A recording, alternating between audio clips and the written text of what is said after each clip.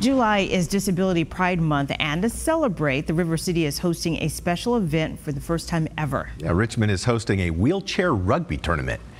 Teams from across the country will come to Highland Springs High School and take part in this unique event here. Our Caroline Colburn had the chance to talk with Sportable's CEO, Hunter Lehman, who's helping host the competition, and he told her why Richmond was the perfect choice for something like this. In Richmond, we've always prided ourselves on being a really good sports town.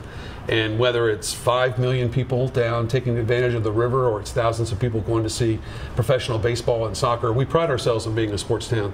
And I think one of the reasons our work is so important is we provide that opportunity for everyone. The wheelchair rugby event runs from Friday through Sunday. If you'd like to learn more, just head to sportable.org.